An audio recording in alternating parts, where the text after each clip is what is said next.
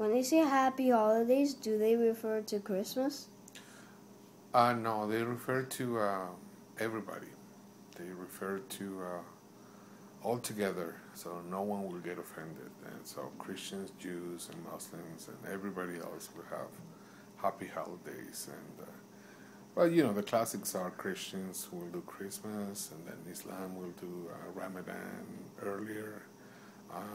Jewish people will have Hanukkah in December, and Yom Kippur in September. But yeah, those are the main ones. Yucky puke? No, it's actually called Yom Kippur, and it's a big one. It's a big celebration, and but the bigger one, there are three. One is Yom Kippur, the other one is Happy Hanukkah or Hanukkah, and the other one is Passover. So the same way as Christians will have Christmas, and then Easter, and or around that time, and you know, so.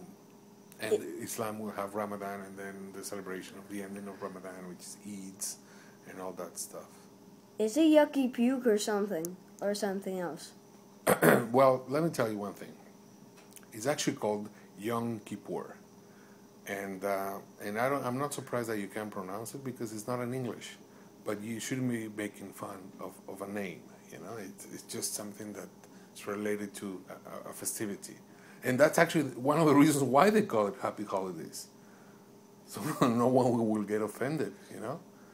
But anyway. Well, I'm not trying to make fun of it because I can't pronounce it. No, I know, but it sounds like you're making fun of. But I totally get it, okay? So, but have you actually learned it? Yom Kippur. I still don't get it. But there's nothing to get it. It's actually nothing to get. It's either you pronounce it correctly or you try, but the intention is what counts, right? Or no? No, I think it does, yes. But anyway, happy holidays to you, my boy. Happy holidays? Yeah, why not? Or not happy. Just holidays.